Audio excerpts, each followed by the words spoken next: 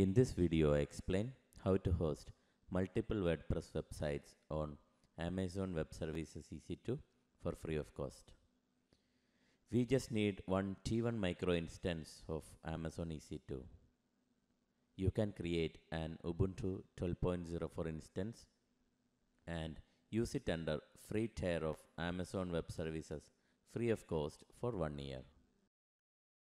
We can use zPanel to easily host multiple websites on our EC2 server. zPanel is an open source hosting control panel.